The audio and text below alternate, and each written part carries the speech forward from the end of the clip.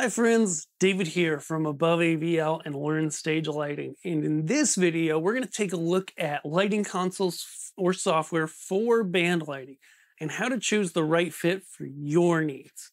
So let's start at the bottom and move our way up.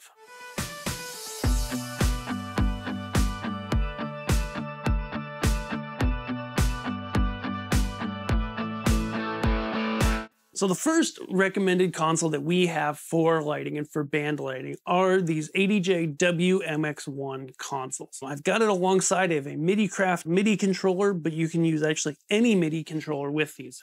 And that's one of the huge benefits. These controllers can be operated by someone manually, live and on the fly during a show. They can also be operated via MIDI, so they can take a MIDI tempo. But they can also take MIDI notes to send from backing tracks, to send from any source that can send MIDI notes and trigger scenes, a foot pedal, things like that. The basic gist of operation of one of these guys is really simple. You add in your lights and then you end up with a home screen like this.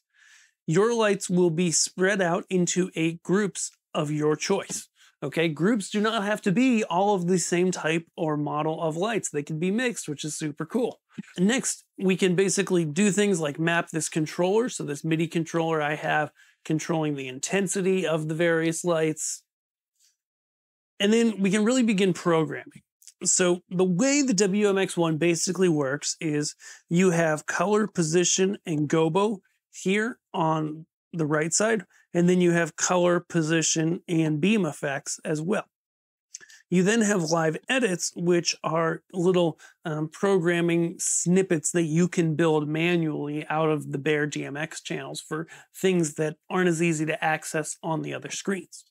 Okay, so basically what you do is you go ahead and by group, so this is my 3 groups and this is my color tab, I choose the colors that I want.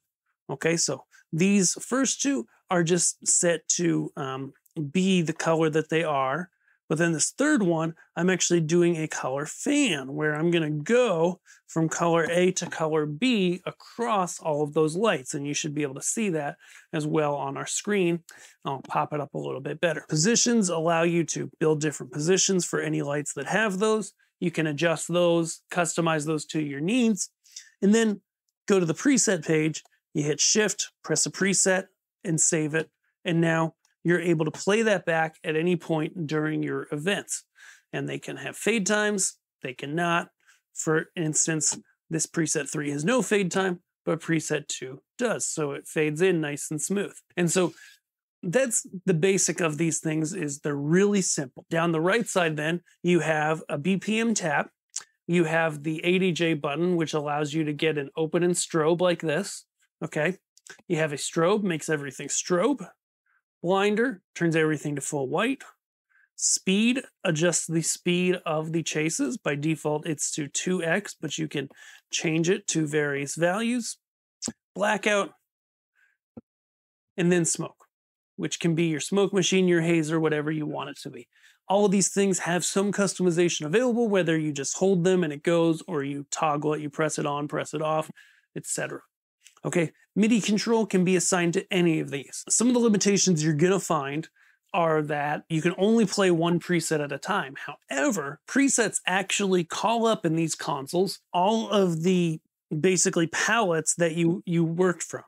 And so when I pull up a preset, okay, I switch to this one, it actually pulls up the colors that I had selected when I recorded it. Okay, that then gives me the ability to, be in a preset, and I can actually fire those off of my MIDI controller, so I don't even have to be on the preset page. You can see that here. But I'm now firing them, and they're completely editable in the live show, so that, I've gone ahead and I've, as an operator, changed myself to this look, and now I want to change these 2 sets of lights to amber. Sure, we're doing it live, there's no fade time, but I can totally sit here and run this and just bounce between these 2 colors.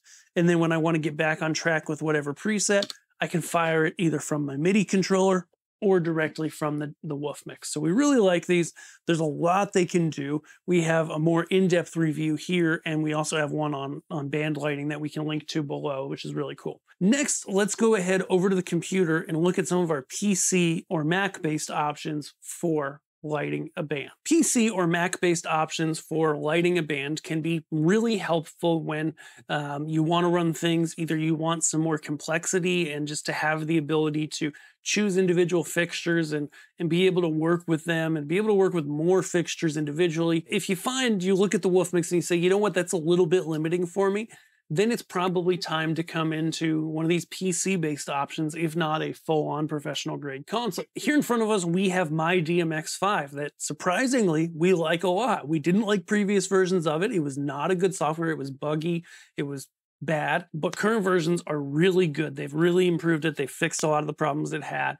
So kudos to the team there. This software is pretty simple in the sense that it works like a lot of other lighting consoles. You patch fixtures or just bring them in from the library, and there's a vast library available and more you can add yourself or request them, and they're pretty quick to turn them around. You then build them in this nice 2D view at the bottom where you can see all of your lights and work with them. You can actually set limits for movement or dimmer at a patch level, and then it'll allow you to kind of modify that on a per show basis, which is cool. Then on the control side, what you do is you basically select your lights and then you adjust them over here. So you turn on different attributes, you can adjust them, and then ultimately save them. So what you want to do is you can edit things in live, but the better way to do it is in edit mode. And so here I'm editing whatever selected, in this case, this yellow cue. It only has color selected, and I can adjust that as need be. And then whenever I click off of the editing tab on that, one is it changes my editor to the new cue, this magenta one. Two is it saves it.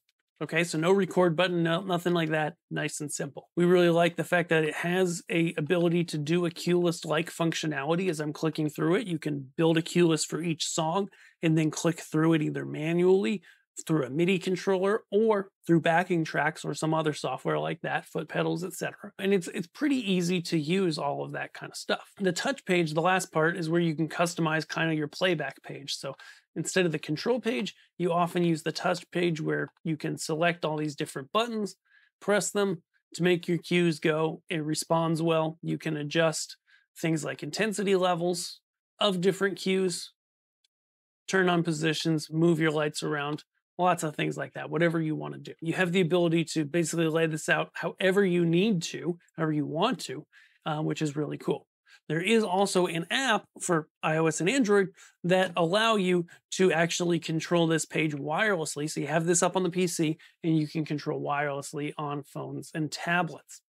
Other notable notes is that you have both the ability to bring in the audio level as a pulse. It'll basically pulse the lights to music. It does a really good job. And then we'll go ahead and we have a BPM as well that you can tap, it can sense, it can get from MIDI, etc. And so that's helpful as well. That's the basics of MyDMX. Works really well, can do some basic things. The last thing, is the super scene here. The super scene allows you to actually have a timeline. You can put music on it, you can put lighting on it. It's really cool how that works as well. Just because you can put different things in on a timeline and just have it play, do some really complex stuff really easily. The effects built in do a really good job too. Over to the Mac, we have LightKey. LightKey has been one of our favorite Mac softwares for a long time, and we still really do like it. MyDMX is really pushing hard and honestly is like really neck and neck with LightKey in terms of functionality. MyDMX beats LightKey in cost generally over the long term because it's a one-time purchase versus a recurring, and you get the box with MyDMX, whereas you have to buy an external DMX box with LightKey. That being said, if you do use backing tracks out of Ableton Live on a Mac, there's really no easier integration than LightKey to Ableton Live, and we have a great walkthrough with the band We3 that we can click and have here that kind of shows you how they set up a show and made it really amazing out of LightKey and Ableton. That's the program. Last but not least, we have Onyx. So Onyx is a professional grade software and console. And the benefit of going to something like this and the consoles that we've reviewed many times is that you can get more hands-on control, you can do more complex things, including pixel mapping, and really be good to go on that. And so it It's really when you feel like you're hitting a ceiling either with the types and amount of things you want to do in one of these intermediate level softwares like we talked about, like MyDMX or like LightKey. That's when it's time to upgrade to something a little more pro grade. The downsides is it's not quite as good at being triggered by external things. Okay, it takes a little more setup. It's not quite as simple and easy, but that doesn't mean it's not a great option for a lot of people. Definitely check out all of these. We've got reviews of all of them. And if you need help deciding, then hey, we've got a little console quizzer kind of thing you can fill out that'll help you figure out the perfect fit for you. And, you know, when you need to purchase any of them or need to consult on which one, then just head over to Above AVL. You can contact us through our contact page or just add some stuff to your cart and request a quote. We love to build packages for bands and just help you find the perfect stuff for your situation. If that sounds good, go ahead and do that, and we'll see you guys in our next video. Thank you so much for watching. See ya.